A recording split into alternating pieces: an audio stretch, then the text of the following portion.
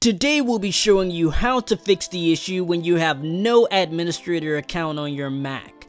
This also works if all of your accounts have disappeared or when you can't get into your current admin account and are unable to reset the password. This solution simply lets you create a new administrator account, especially if you need to install new software or make changes on your Mac, which a standard account cannot do. This issue can occur for a number of different reasons, but is usually the result of an administrator account being accidentally deleted, or when the hard drive is reformatted incorrectly or simply corrupted. To start, you'll completely shut down your Mac. Immediately after you power back on your Mac, hold down the Command key and the S key simultaneously. Hold these keys down even before you hear the startup sound.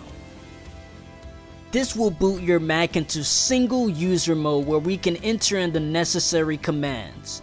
We will need to enter the following command exactly as it appears in this video, which includes all of the spaces and slashes. If one character or space is off, it will not accept the command. We'll enter the first command as it appears on screen and hit the return key afterwards. As long as you don't get any error messages, it means it was entered in successfully. Now we'll enter in the second command and we'll hit the return key again. This command deletes the setup file as when you first received your Mac and set up your user account for the first time. After we restart your Mac, we'll be able to go through the initial setup again to create a new user account.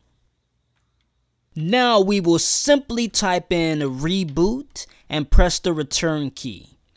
After the Mac restarts, we can go through the setup assistant like normal to create our new administrator account.